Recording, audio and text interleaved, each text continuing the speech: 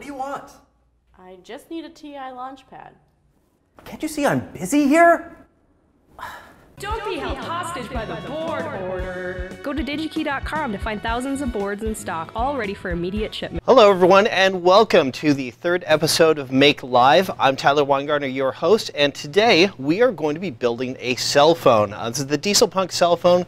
It's a project straight from the pages of Make Magazine, volume 56. And Make Live is a series where we are building projects straight out of the pages of Make Magazine, and it is made possible by our good friends at Digi-Key. If you're not familiar with who Digi-Key is, they are a electronics distributor and supplier. They make all the parts that are available that are going into this build today, and they're an awesome partner that makes this entire series possible, and so we want to start off by thanking them. So let's go ahead and get into what is going into this build. The first thing we're going to be taking a look at here, and this is really the main key component to this build, is this is the Adafruit Fona board. This is, actually in particular, this is the Adafruit Feather Fona board. The Fona board is, I apologize if you've been sticking around, but at least now you'll be able to see it. So I'll run through this really quickly. This is based around their Feather series of boards. They are just a wonderful series of components that all stack together. They're based around the Arduino development set, and they have a bunch of really cool features. And this in particular has a slot for a SIM card, and this allows you to plug in your own GSM SIM card.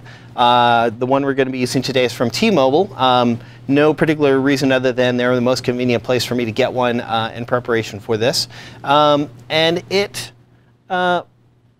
you can not only, you can do a number of things that you would want some kind of telephone interface to, such as you could have a robot that you could control by SMS messages, or any number of things. But in this case, we're going to be building a cell phone. And I've already soldered in this speaker. This is how you're going to be able to hear the caller on the other end, and this microphone. That's how they're going to be able to hear you. If you have a cell phone, of course, you're going to need an antenna. Not much to go there, but you're just going to be attaching it just to that little connection point there. Of course, a phone needs a keypad. That's how you dial numbers. And this is just a normal 12-key display. On the back, you see that headers. That's how we're going to be connecting to the Adafruit, the Fona board. We have our LiPo battery here, a 1200 milliamp hour battery.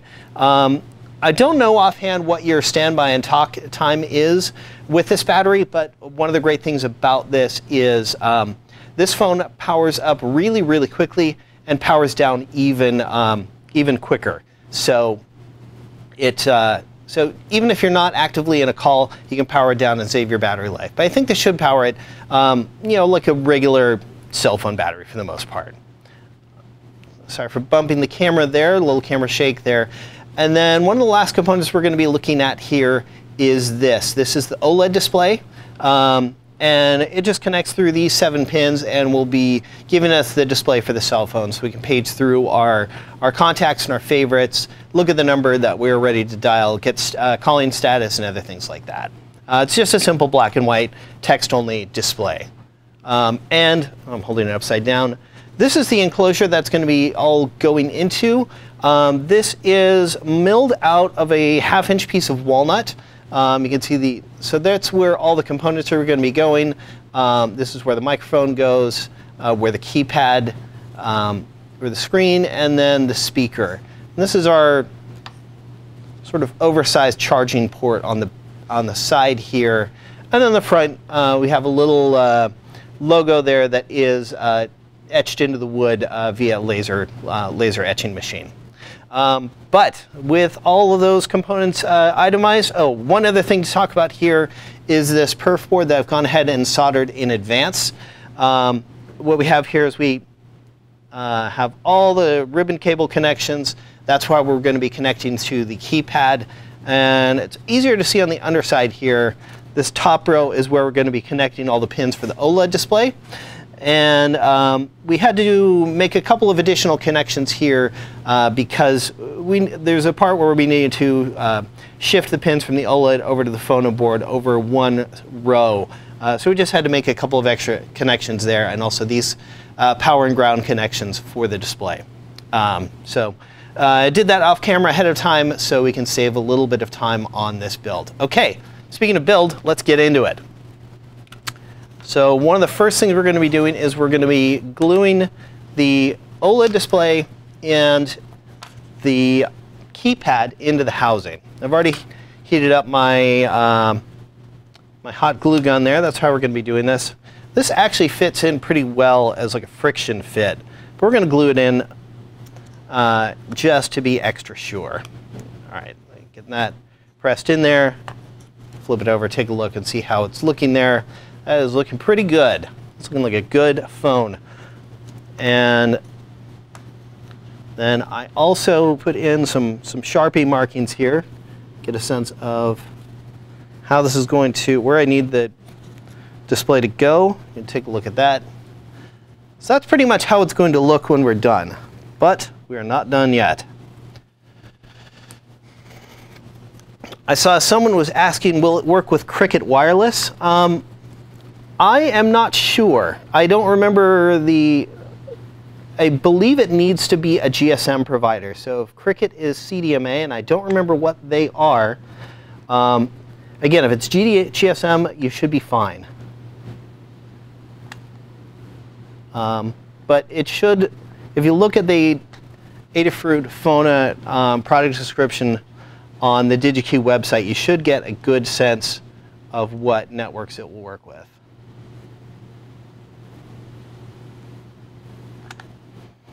A good bit of hot glue there to hold everything in place.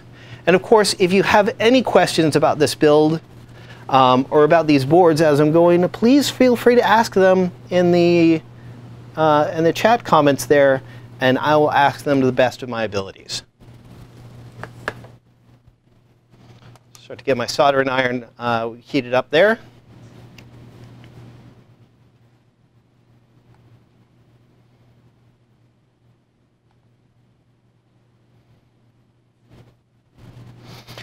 All right. And now we're just waiting for the soldering iron to heat up, and the very next thing we're going to be doing is placing this perf board right on top of those pins right in there. Let's go back to the other camera so we can take a look at that.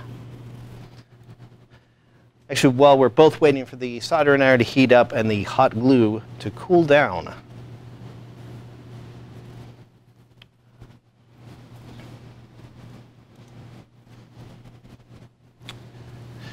so while we're waiting for that, I want to once again thank Digi-Key, who is our sponsor for this series. They're an awesome partner and a great place to buy all the components that you're going to need to build this project or any other electronics or Arduino project that you're working on. They sell a huge variety of components, both the completed components like you see here, like the Arduino and the Adafruit boards that we're using today, and they also sell individual components. So if you need capacitors, resistors, MOSFETs, they sell the entire range of stuff.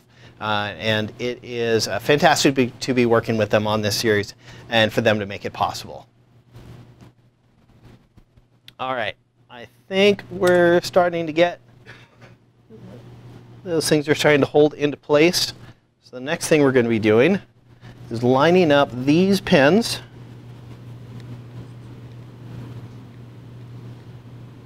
Nope, not there. Just like that. And get some solder going here. Let's go ahead and get right in there.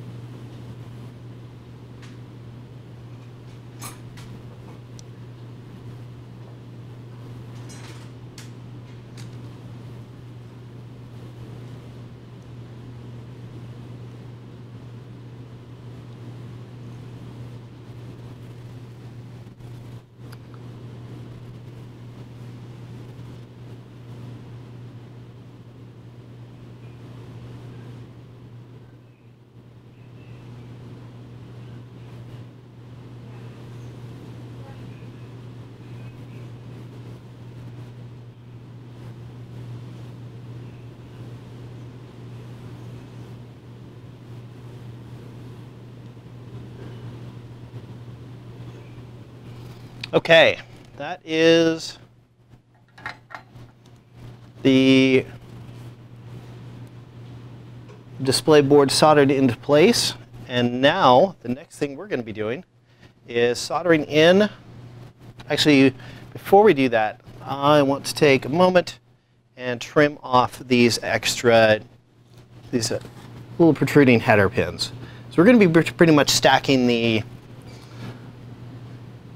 speaker almost right on top of there, and I want to have a nice flat place for that to go. And then I'm going to actually be covering these pins with a bit of electrical tape, just so that there's no grounding issues with the speaker.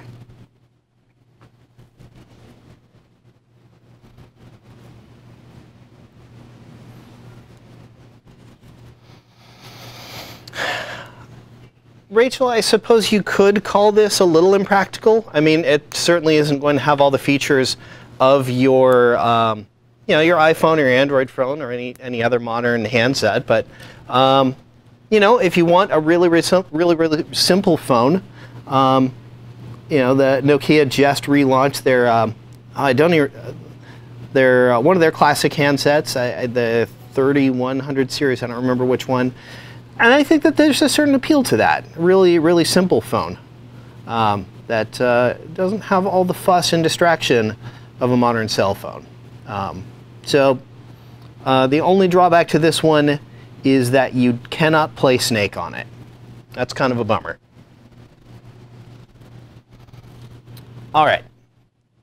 Now that we have those two parts in place, trim the pins off, and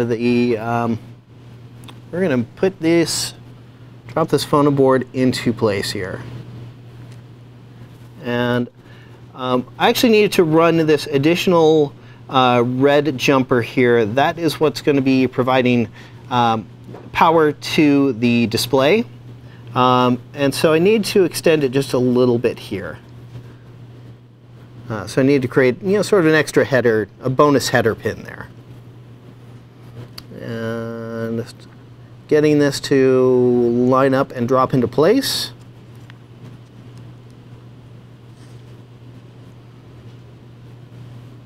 I feel like something is blocking me here. What's going on?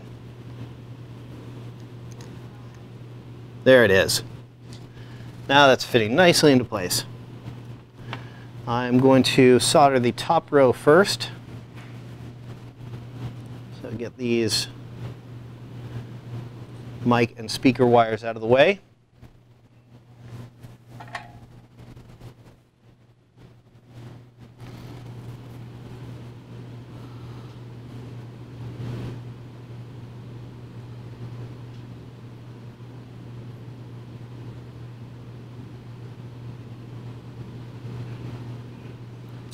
And one thing I'm hoping you're all going to be doing when you stick around to when we get this thing built, which will be should be in just a few minutes. I'm going to be posting the phone number for this phone into the live chat here, so please feel free to call me once we get this thing running.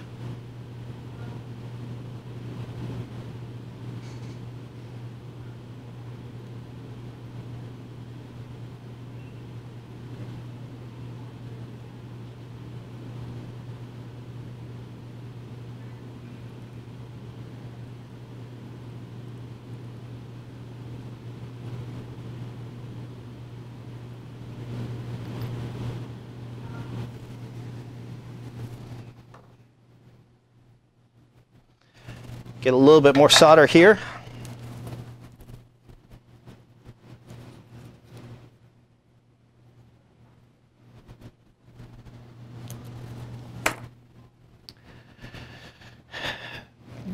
Vivian Kong is asking, do I know the C constant amperage of the LiPo you are using? If the LiPo is over-discharged or overdrawn, it will burst into flames that are hard to extinguish. Do you know how safe the components are if they...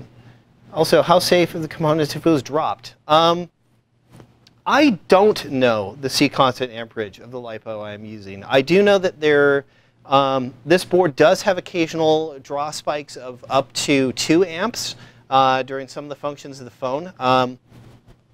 But as far as the average, no, I do not. I would generally defer to the fact that this is a component that comes from Adafruit, and they do some degree of testing on their stuff to make sure they're safe. Of course, it is still a LiPo battery. It's a relatively unpackaged one, although it does have the circuitry on here, all the protection circuitry. But still a LiPo battery. I mean, it packs a ton of energy into a small package. So if things go wrong, that energy's got to go somewhere. But I think this should be relatively safe, or safe as the components in your cell phone, as long as you don't have a Galaxy Note 7. Moving on. We are now going to be soldering the other half of the solder pin. Oh wait, no, I still have one more pin to do here. It's not an active pin in this build, but one I still want to do just for the sake of security. This one looks like it maybe needs a little bit more solder. Okay, flip this around. Get these wires back out of the way so I can get the back side here. Make sure I can see this all well, or make sure you can see it all well.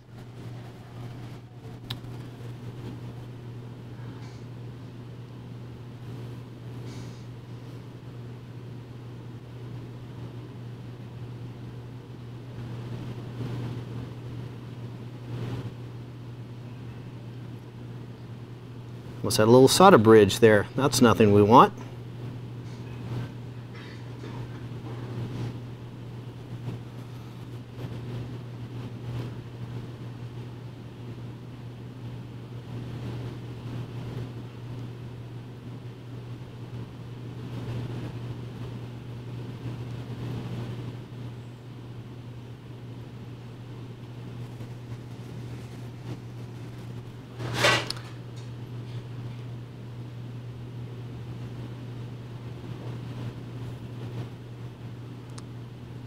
Almost done here.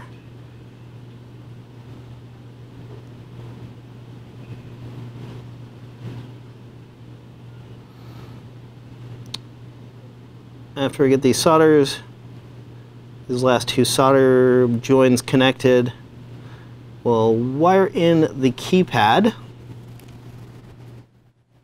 And that's just plugging the jumpers into those headers there. And we've got a little bit more hot gluing to do. We've got to get this speaker into place and put the microphone into place. But first, let's get the keypad connected. And we're pretty much just going to go right in order here.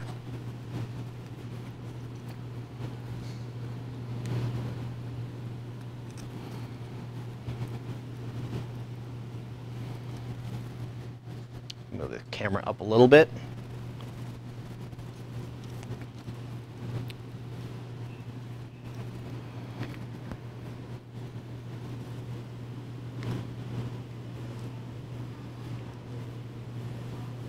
Actually, I'm going to double check my reference really quick. So I know that you don't use all of the pins on the keypad. You actually skip one. And I'm plugging into one of the ones I was supposed to skip. But that's why it's good to have your reference materials handy. So we're going to miss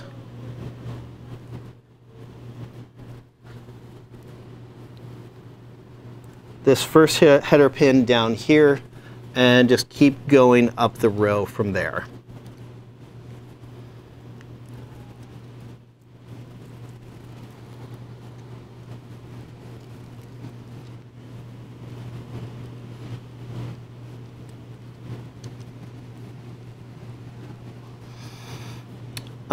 Vivian asking again, what kind of solder am I using?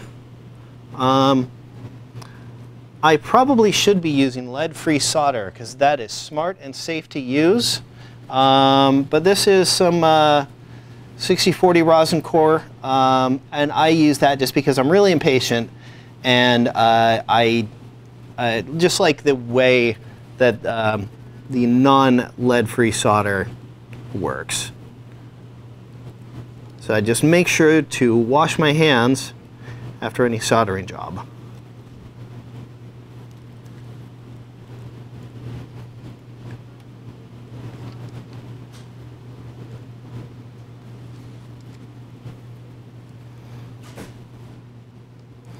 All right, that's the keypad connected.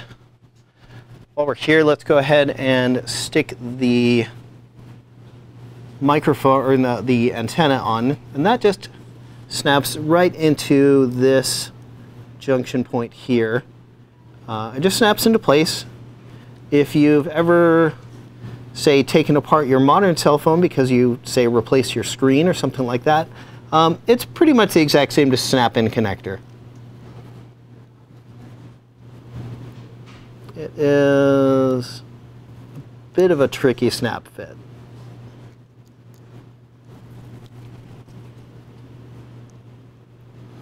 If I'm honest.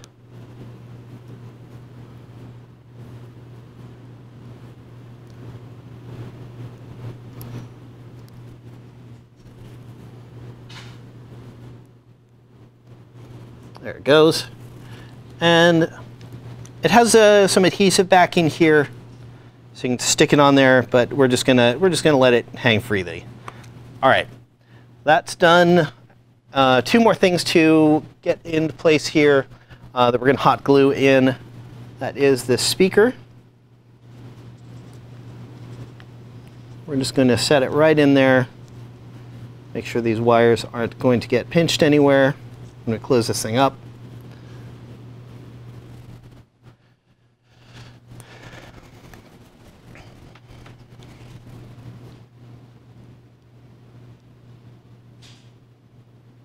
Let's get a little bit right up there, and a little bit more. Apologies for the coffee hands there. And for the microphone, we're going to keep things really simple. We just need to hold it in place over that enclosure. So I think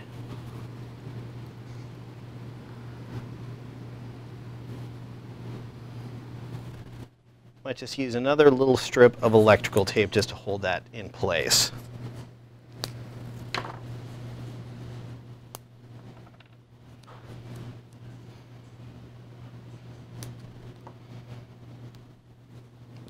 If I weren't just building it for this live video here, I'd want to do something to hold it in place a little bit more permanently.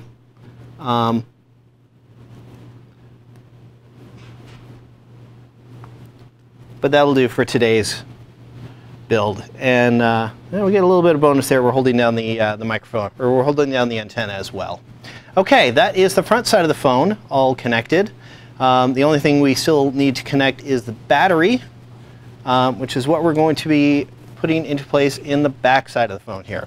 First thing we need to do is glue in the power switch. That goes right into this hole right here. Jason Quill is asking, does the battery charge through the micro USB on the Fona? Yes, it does. That's one of my favorite features of the Fona boards, is that they have their own battery charging circuitry. And I am noticing this is a connection I pre-soldered for this power switch here. This looks like a standard push button, but it's actually a power switch. So you press it once. It doesn't have a visible display of being on or off. But it does. It has a permanent state of on or off depending on the how many times you've pressed it. It will need to resolder the connection there. But in the meantime, let's go ahead and, I need to resolder both connections. I should be less clumsy with this stuff. Okay.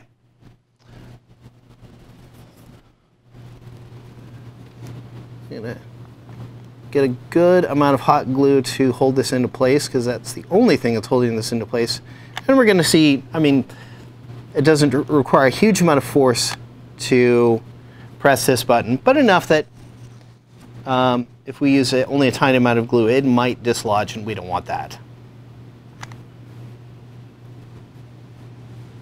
But Jason, to further answer your question, yes. All of the Adafruit Feather boards have that function where the USB port will charge the battery. So you can just leave the battery plugged in, and then you will get good charging for your battery components there.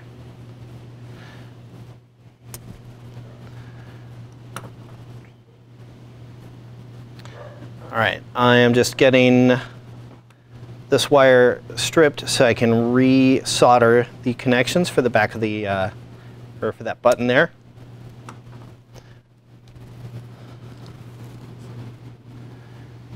And of course, it basically acts like any standard switch, so thankfully polarity does not matter. I can get some helping hands in here to hold these wires into place while I solder.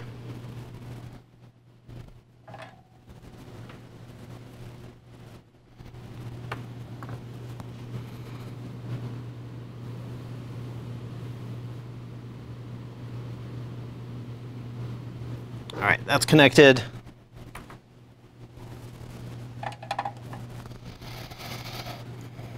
And let's get the other side.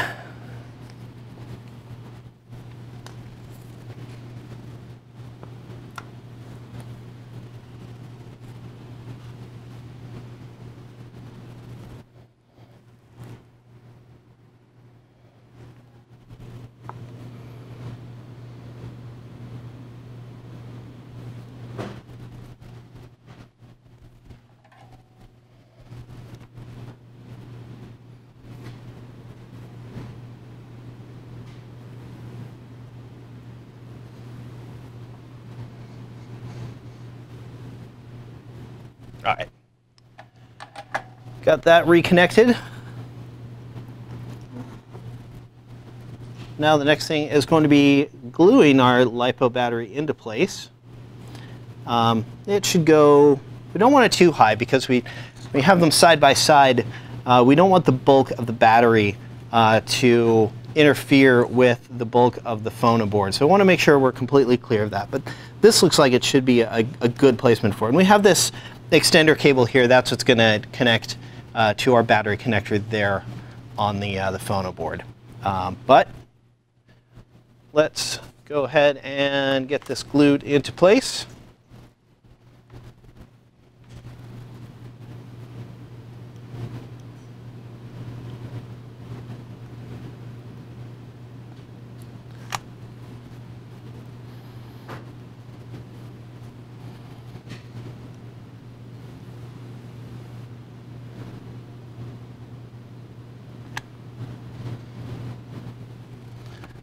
Couple of dabs of hot glue there should be fine to hold that in place. And you can get all the information that you want about the Fona or any of the Adafruit boards or any of the boards really that are currently on the market today in the boards guide on makezine.com and in the upcoming issue of Make Magazine, volume 57, which we are in production on right now. So there's the connection for the battery that'll connect there. And then we will plug in the battery into the Fona board up here.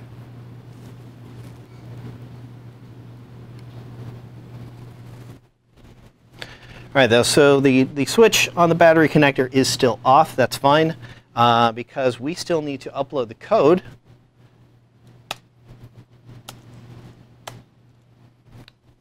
to the Arduino board.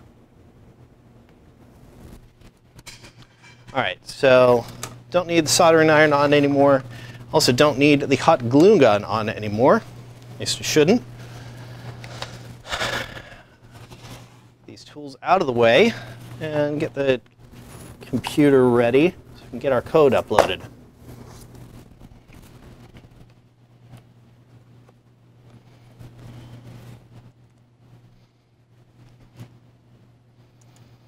Wake the computer up here. There we go. All right.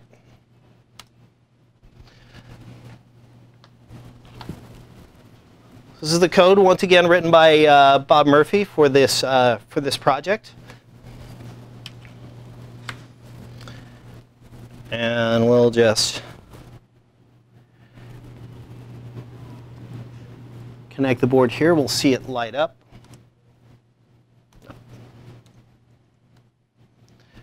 And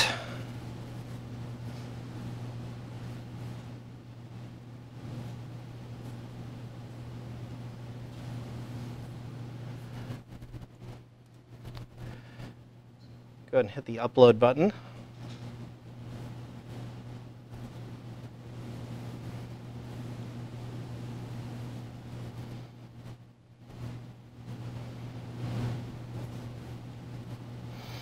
All right, it says it's done uploading, and one of the other things that I want to do is I'm going to turn the battery power on, and that way we get, there isn't quite enough power in the, on the USB power from your computer enough to power all the functions of the phone, and one of the key things here we need to do is make sure that we are able to see the connection.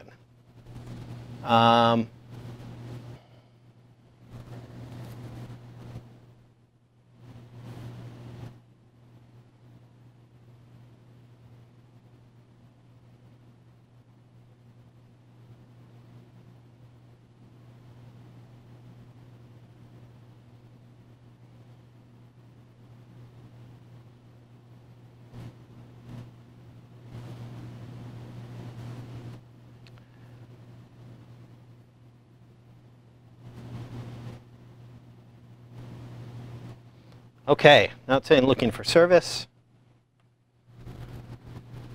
Connected to network. Fantastic. So we should have a fully working cell phone. I'm going to do a quick restart, and you'll see how quickly you can power this thing down. I'm just going to press this power key here. And make sure it's going to come back up the way we think it's going to. And then I'm going to close this up. And then I'm hoping somebody out there will call me. So I still see it's connecting.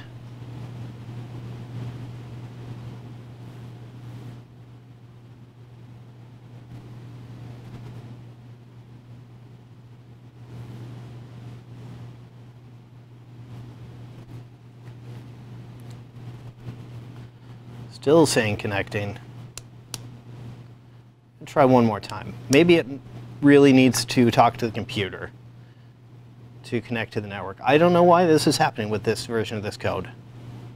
We're going to make sure we get in touch with the project author and make sure that if there's anything wonky with this version of the code that, that I'm running, that it gets corrected in his Git repo. Yeah, something's not quite right here. So let's power this down. Let's get it connected to a computer. Let's get it on power.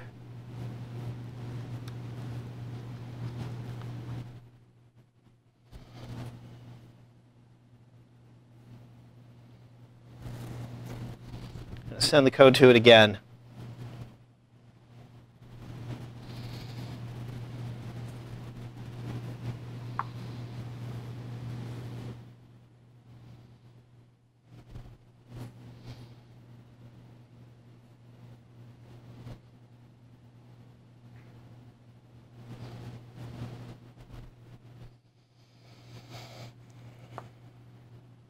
All right, looking for service and connected to network. Great.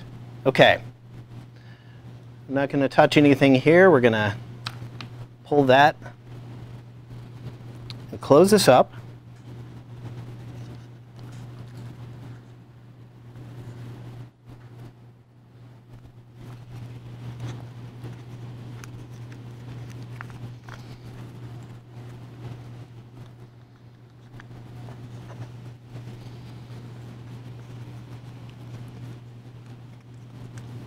This extension cord for this battery is a whole lot longer than it really needed it to be.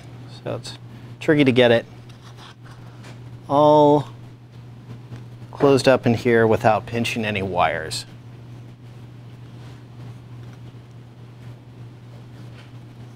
Which is a thing I still feel like I'm doing.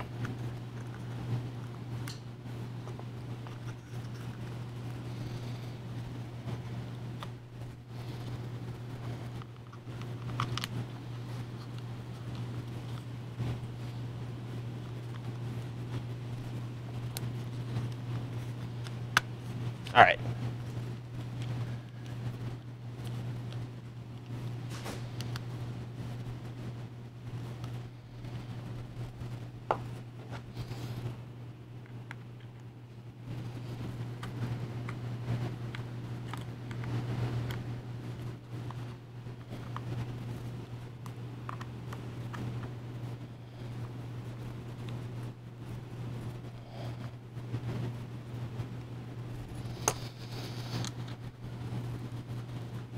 These brass screws are fitting into threaded inserts that are already glued into place in the enclosure.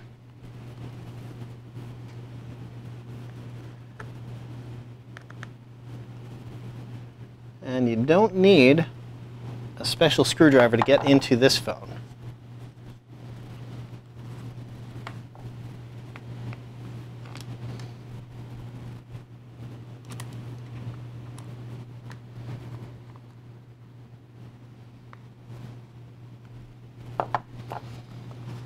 There's my last screw.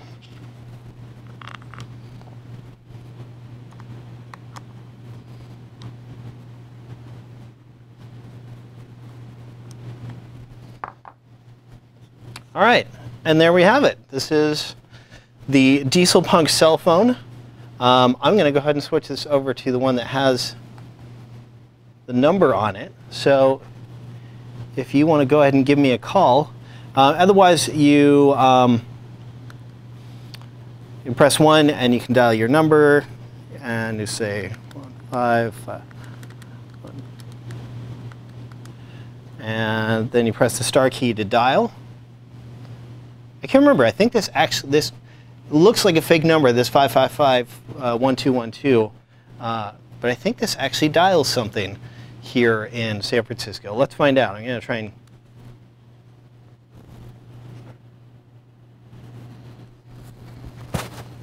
Welcome to Directory Assistance.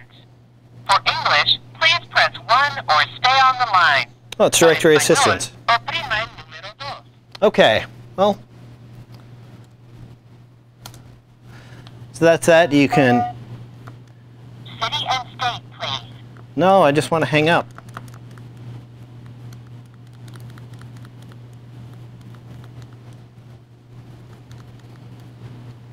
Why isn't this hang up button working? Okay, there it goes. It disconnected. So this is the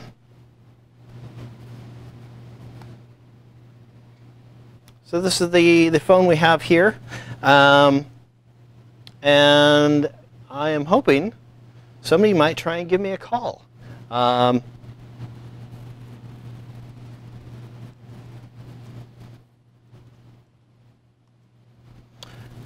You see you get a battery display, number key to answer.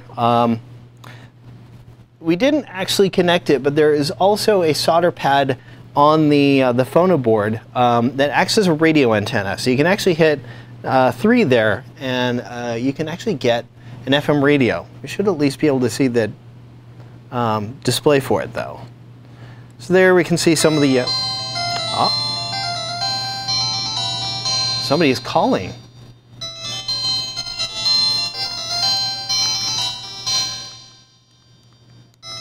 Oh no! Somebody's calling, and this is the worst. For some reason, my my pound sign key is not responding.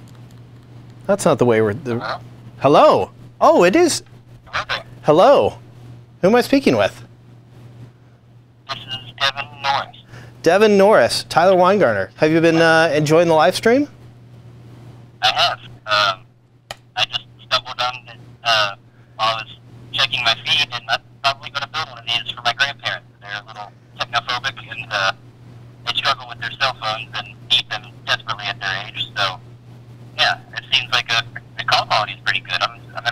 Yeah, the call quality is pretty good. I mean, I'll be honest, I'm not getting the best cell phone reception here in the building. We actually just moved offices here. You know, I mean, I could probably get closer to the windows to get a slightly better call, but yeah, I've been impressed with the call quality so far. I mean, you may have seen some of the things I've been struggling with in this build today, but we're going to make sure we get in touch with the project author and get those things buttoned up, because I think it might just be a code issue of why that. It's a little bit tricky to get the code running on this thing, but we're going to get that cleared up with the author real soon and get the new code posted to the repo, so you'll have no troubles when you get around to it. Cool. Are you a maker yourself? Well, I'm assuming you are, because you're checking out this channel and thinking you might go ahead and build this.